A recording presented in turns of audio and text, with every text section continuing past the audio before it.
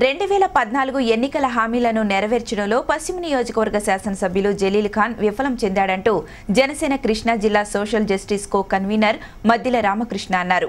కొండ ప్రాంత వాసుల ఇళ్ల పట్టాల రిజిస్ట్రేషన్ సమస్యను పరిష్కరించడంలో టీడీపీ నేతలు నిర్లక్ష్యం ప్రదర్శిస్తున్నారంటూ ధ్వజమెత్తారు.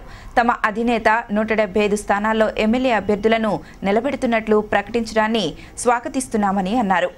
భవానీపురంలోని జనసేన కార్యాలయంలో నిన్న సాయంత్రం జరిగిన పాత్రికేయుల సమావేశంలో ఆ పార్టీ సోషల్ జస్టిస్ సెల్ జిల్లా co convener Maddila Ramakrishna TDP ప్రభుత్వ వైఫల్యాలను ఎండగట్టారు.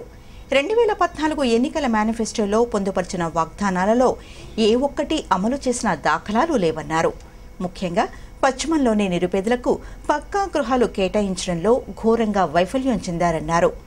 డివిజన్కు 500 పక్కా గృహాలు కేటాయించామంటున్న టీడీపీ పాలకులు పశ్చిమంలోని 20 డివిజన్లను పరిగణలోకి తీసుకుంటే మొత్తం 10,000 ఇళ్లు కేటాయించినట్లవుతుందని, వాస్తవంగా జక్కంపూడిలో 2,000 గృహాలు కూడా నిర్మాణం జరగలేదన్నారు.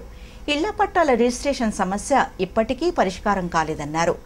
రానున్న ఎన్నికల్లో వామపక్షాలతో తప్ప ఏ పార్టీతో పొత్తు లేదంటూ జనసేన అధినేత పవన్ కళ్యాణ్ ప్రకటించడం హర్షణీయమన్నారు. ఈ యొక్క ప్రభుత్వం అనేక అబద్ధాలతో నిండిపోయి ప్రజలను నెట్టేట్న ముంచే ప్రక్రియ చేపడతా ఉంది. అలాగే ఈ యొక్క ప్రభుత్వం గృహ నిర్మాణాలని చెప్పి పేద ప్రజలను ఎంతో మోసం చేస్తూ ఉంది. ఎందుకనంటే మరి ఒక డివిజన్లో 500 గృహాలని ఇస్తామని చెప్పి, అలాగే మన యొక్క 20 డివిజన్లు లెక్కేసుకుంటే 10,000 గృహాలు రావాలి. కానీ ఇక్కడ 1,200 గృహ నిర్మాణాలు కూడా పూర్తిగా జరగని పరిస్థితి. కానీ ఈ ప్రభుత్వం మోసగించి ప్రజలను మభ్య పెడుతూ, మాయ చేస్తూ, అనేక ఇబ్బందులు పెడుతూ, అబద్ధాల ధోరణితో ఈ ప్రభుత్వం నడుస్తూ ఉంది. అదే కాకుండా పక్క హరుకులకి గృహ నిర్మాణాలు జరిపే ప్రక్రియ పక్కన పెట్టి, హరుకులు కాని వారికి ఈ యొక్క స్థానిక కార్పొరేటర్లు అనేక మంది కానీ, అధికారులు కానీ 50,000 రూపాయలు, ₹1,00,000 ఇలాంటి వసూలు చేస్తూ అరుకులు కాని వారికి అవి ఇస్తూ ఉన్నారని చెప్పి సమాచారం చాలా విస్తృత స్థాయిలో మన నియోజకవర్గంలో జరుగుతూ ఉంది. ఆంధ్రప్రదేశ్ రాష్ట్రంలో రాబోయే రోజుల్లో 3 ప్రాంతీయ కార్యాలయాలు ఏర్పాటు చేయనున్నట్లు syndicate bank executive director Vijay Kumar Khurana తెలిపారు. బ్యాంక్ ఎగ్జిక్యూటివ్ డైరెక్టర్గా బాధ్యతలు స్వీకరించిన అజయ్ కుమార్ తొలిసారిగా గురువారం విజయవాడలోని ప్రాంతీయ కార్యాలయానికి విచ్చేశారు.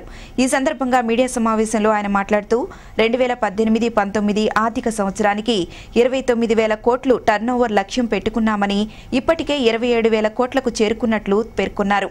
ఏపీలో 408 శాఖలు, 450 ఏటీఎంలు, 6 ప్రాంతీయ కార్యాలయాలు ఉన్నాయని, మరో 3 ప్రాంతీయ కార్యాలయాలు ఏర్పాటు చేయనున్నట్లు ఆయన తెలిపారు. We are bringing an option for the borrower. He himself can apply on our website, and very soon, immediately, rather within 10 minutes, he will be getting the in principle sanction, and he can take that in principle sanction, go to the branch, provide all the documents required, and after due diligence, the loan will be dispersed to him.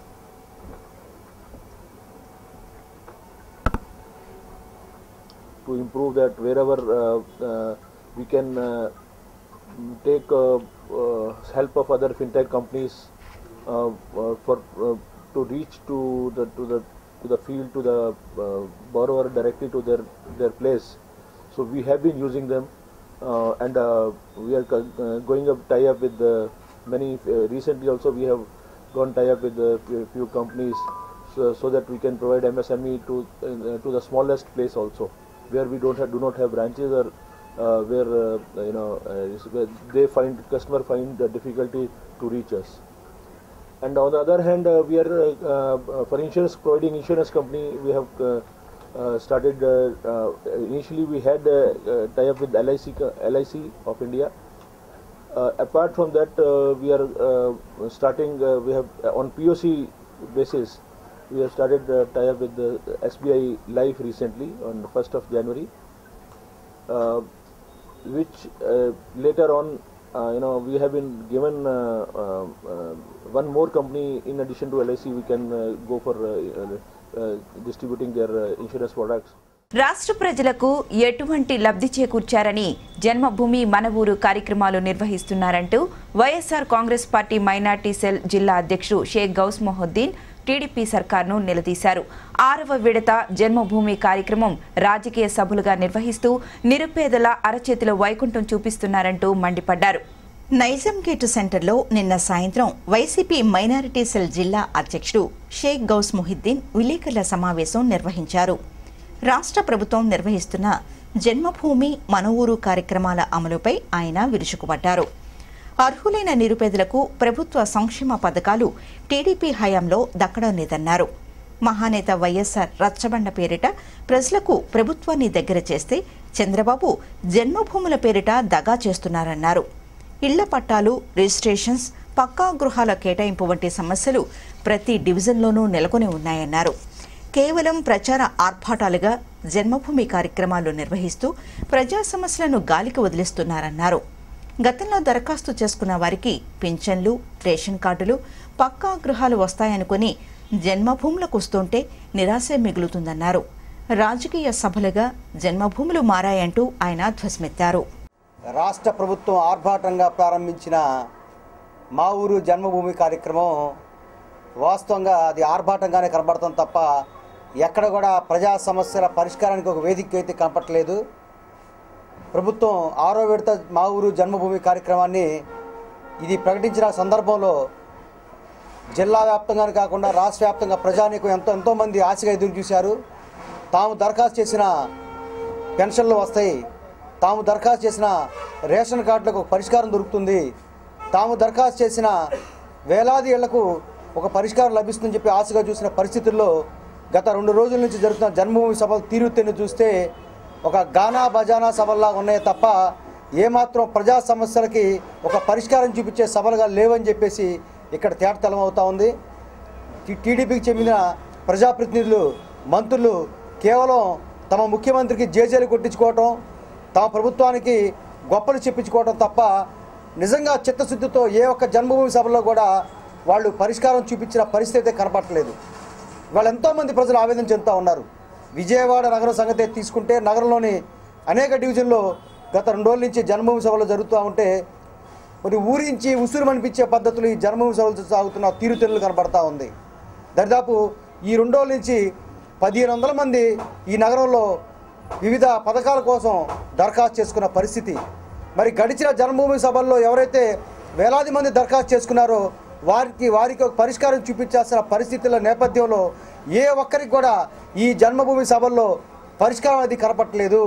కేవలం సీమంతాలు, గొబ్బిళ్ళు, డ్యాన్సులు, గానా బజానా సభల్లాగా ఉన్నాయే తప్ప జన్మభూమి అనే స్ఫూర్తి ముఖ్యమంత్రి గారు ఆర్భాటంగా ప్రకటిస్తూ ఉంటారు.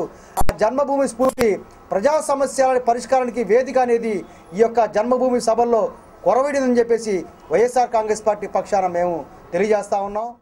ప్రజా సమస్యల పరిష్కారానికి వేదికగా అధికారులే మీ వద్దకు వచ్చి మీ యొక్క సమస్యలను పరిష్కరిస్తారు అన్న దానికి మరి రచ్చబండ కార్యక్రమాలు ఏర్పాటు చేస్తే దాన్ని పూర్తిగా నిర్వీర్యం చేస్తూ జన్మభూమి మా ఊరు కార్యక్రమం పేరు మార్చి వాటిని కేవలం 2 గంటలు అంటే 2 గంటలు మాత్రమే, అసలు మామూలుగా మీకు చిత్తశుద్ధి ఉంటే ఉదయం నుంచి సాయంత్రం వరకు నిర్వహించాల్సినటువంటి జన్మభూమి కార్యక్రమాన్ని కేవలం 2 గంటల పాటు నిర్వహిస్తూ టీడీపీ భజన కార్యక్రమం లాగా చంద్రబాబు నాయుడు గారు ఎక్కడో చేసిన అభివృద్ధి పనులన్నింటిని కూడా ఇక్కడ రికార్డ్ చేసి అవన్నీ వినిపించడం ప్రజలకి తప్పితే ప్రజల్ని నిలబెట్టి అమ్మ మీకు ఏమైనా సమస్యలు ఉన్నాయా వాటిని పరిష్కరించడానికి అధికారులు మీ వద్దకే వచ్చారు అని ఆ సమస్యలు వినే చందంగా ఈ కార్యక్రమాలు ఎక్కడ జరగట్లేదు. ఆ సమస్యలు పరిష్కరించే విధంగా కూడా జరగట్లేదు. ఎందుకంటే మా డివిజన్ చూస్తే 36 డివిజన్లోనే గడిచిన 5 జన్మభూమి సభల్లో కూడా మేము కార్పొరేటర్గా ఉండి మేము స్వయంగా అర్జీలు పెడితేనే అతిగతి లేని పరిస్థితి ఈరోజు ఈ ప్రభుత్వంలో నెలకొంది. అంటే సామాన్యులు పెట్టిన అర్జీలకి ఏం విలువ ఉంటుందని కూడా ఈ సందర్భంగా నేను తెలుగుదేశం ప్రభుత్వాన్ని అడుగుతున్నాను. ఇప్పటికైనా చిత్తశుద్ధి ఉంటే జన్మభూమి మా ఊరు కార్యక్రమాన్ని ప్రజల సమస్యలు పరిష్కరించడానికి వేదికగా నిలిచే విధంగా ఈ కార్యక్రమం ఉండాలని కూడా కోరుకున్నాను. ఎందుకంటే పోయినసారి జన్మభూమి కార్యక్రమాల్లో కూడా ప్రజాప్రతినిధులు ఉన్న 2 గంటల సేపులో రావటం 11 గంటలకి 11 నుంచి 12 గంటలు 1 అవర్లో ప్రజాప్రతినిధులు వాళ్ళు డాబు చెప్పుకోవడం సరిపోతుంది తప్పితే ప్రజలకి సమస్యలు పరిష్కరించే విధంగా ఎక్కడ లేదు. ఎందుకంటే ఈ డివిజన్లో చూస్తే ముఖ్యంగా community hall, Ambedkar community hall ప్రతి జన్మభూమి కార్యక్రమంలో కూడా మేము ఒకటి అర్జీ ఇస్తూ ఉండడం జరిగింది. కానీ ఇప్పటివరకు కూడా సమస్య అనేది పరిష్కరించబడట్లేదు. కొన్ని రోడ్లు కూడా, అంతర్గత రోడ్లు కూడా ఎక్కడ కూడా పరిష్కరించబడలేదు. హైదరాబాద్ నగరాన్ని తానే అభివృద్ధి చేశానని గొప్పలు చెప్పుకుంటున్న సీఎం చంద్రబాబు 4.5 ఏళ్లు దాటినా దుర్గగుడి ఫ్లైఓవర్ ఎందుకు నిర్మించలేకపోయారో తెలపాలని నవరం కాంగ్రెస్ పార్టీ అధ్యక్షుడు ఎస్కే జలీల్ అన్నారు. టీడీపీ ప్రభుత్వం ప్రకటించిన రాజధాని నగరాన్ని ఎప్పటికి పూర్తి చేస్తారో తెలపాలని ఆయన డిమాండ్ చేశారు. రాజధాని కోసం సమీకరించిన 50,000 ఎకరాల భూమిలో మంత్రి లోకేష్ సహా మంత్రివర్గ ప్రతినిధులంతా రియల్ ఎస్టేట్ వ్యాపారం చేస్తున్నారని జలీల్ మండిపడ్డారు. గాంధీనగర్లోని ప్రెస్ క్లబ్లో ఏర్పాటు చేసిన విలేకరుల సమావేశంలో నవరంగ కాంగ్రెస్ పార్టీ రాష్ట్ర అధ్యక్షుడు షేక్ జలీల్ మాట్లాడుతూ, హైదరాబాద్ను తానే నిర్మించానని గొప్పలు చెప్తున్న చంద్రబాబు 5 ఏళ్లవుతున్నా దుర్గగుడి ఫ్లైఓవర్ను ఎందుకు నిర్మించలేకపోయారని ఆయన ప్రశ్నించారు.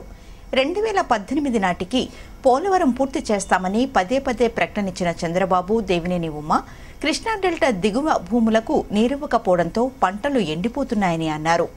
రాజధాని కోసం 50,000 ఎకరాలను తీసుకుని మంత్రి లోకేష్ రియల్ ఎస్టేట్ వ్యాపారం చేసుకుంటున్నారని ఆయన విమర్శించారు. రాష్ట్రంలో చంద్రబాబు పాలనకు చర్మగీతం పాడాలని ఆయన పిలుపునిచ్చారు. ఇచ్చిన వాగ్దానాలు అమలు చేయకుండా ప్రజలను మోసగించారని జలీల్ మండిపడ్డారు. తాత్కాలిక రాజధాని పేరుతో కాలయాపన చేస్తున్నారు. పర్మనెంట్ రాజధాని కట్టాలని, అదేవిధంగా కనకదుర్గమ్మ బ్యారేజీ పనులు వెంటనే మరి స్పీడ్గా చేయాలని, పుష్కరాలకే పూర్తి చేస్తామని చంద్రబాబు నాయుడు గారు హామీ ఇచ్చారు. మరి 19లోకి వచ్చేసాము, పుష్కరాలు కూడా వెళ్ళిపోయినాయి, మరి వెంటనే పూర్తి చేయాలని. అదేవిధంగా పోలవరం ప్రాజెక్టు 2018 కల్లా పూర్తి అయిపోతుందని పట్టుసీమ, మరి కృష్ణా జలాలు, పోలవరం, మరి కృష్ణా డెల్టాకు వచ్చే సాగునీరు, మరి దిగువ ప్రాంతాలకి నీరు లేక పంట పొలాలు ఎండిపోయే పరిస్థితి వచ్చింది. మరి మా గుంటూరు జిల్లా కలెక్టర్ గారిని అడిగితే కృష్ణా జిల్లా కలెక్టర్ గారు మరి అటు నుంచి ఎగువ నుంచి నీరు రావట్లేదు అని చెప్తూ ఉన్నారు. తాగడానికి నీరు లేని పరిస్థితి ఉత్పన్నమైంది. మరి అదేవిధంగా శ్వేతపత్రం సంక్షేమ పథకాలపై విడుదల చూస్తానే ఉన్నాం మనమంతా కూడా. మరి అభివృద్ధి పేరుతో మరి ఆంధ్ర రాష్ట్రానికి 52 పైసలు వాటా, తెలంగాణకి 48 పైసలు వాటా, మరి తెలంగాణకి 80,000 కోట్ల రూపాయలు మిగులు బడ్జెట్ ఇచ్చారు. ఆంధ్రప్రదేశ్ రాష్ట్రానికి 56,000 కోట్లు లోటు బడ్జెట్ ఇచ్చారు. మరి కేంద్ర ప్రభుత్వం ఆంధ్ర రాష్ట్రానికి నిధులు తీసుకురావడంలో కూడా చంద్రబాబు నాయుడు గారు ఫెయిల్ అయ్యారు. మరి కేంద్రం ఆంధ్ర రాష్ట్రంపై మరి కుట్రపూరితంగా వ్యవహరిస్తూ ఉంది. ఈ ప్రజానీకం అంతా గమనించాలని నవరం కాంగ్రెస్ పార్టీ డిమాండ్ చేస్తుంది. మీరు అన్ని రాష్ట్రాలతో పాటు నిధులు కేటాయించవలసిన ఆవశ్యకత ఉన్నది. మరి కేవలం విగ్రహాలకి 3,000 కోట్ల రూపాయలు ఇచ్చారు. మరి సెక్రటరియట్కి 1,600 కోట్లు ఇచ్చాము అని చెప్తా ఉన్నారు. 1,600 కోట్లు లెక్కలు ఇవ్వటలేదని రాష్ట్ర ప్రభుత్వం అని చెప్తా ఉన్నారు. ఒక పక్కనేమో కాగ్ రిపోర్ట్ ఏమో అవినీతి జరిగిందని చెప్తా ఉంది. సహకార ఉద్యోగుల వేతన సవరణ తదితర డిమాండ్ల పరిష్కారం కోరుతూ రిలే నిరాహార దీక్షలు ప్రారంభించారు. 50% జీతాలు పెంచి 2014 ఏప్రిల్ 1 నుంచి అమలు చేయాలని AP agriculture cooperative society employees union అధ్యక్షుడు పివి సత్యనారాయణరాజు డిమాండ్ చేశారు. సహకార ఉద్యోగుల సమస్యల పరిష్కారం కోరుతూ రిలే దీక్షలు ప్రారంభించారు. అలంకార్ సెంటర్లో ప్రారంభమైన ఈ రిలే దీక్షలకు ఎంప్లాయీస్ యూనియన్ అధ్యక్షుడు పివి సత్యనారాయణరాజు నేతృత్వం వహించారు. ఈ సందర్భంగా ఆయన మాట్లాడుతూ సహకార ఉద్యోగుల వేతనాలను 50% పెంచాలన్నారు. డీసీసీబీలో ఖాళీలను సీనియారిటీ ప్రాతిపదికన 50% సంఘ ఉద్యోగులతోనే భర్తీ చేయాలని కోరారు. ఖాళీలను పదోన్నతులతో భర్తీ చేయాలని ఆయన డిమాండ్ చేశారు. ఆర్జిత సేవలను 300 రోజులకు పెంచడంతో పాటు 6% వడ్డీ రాయితీని పునరుద్ధరించాలన్నారు.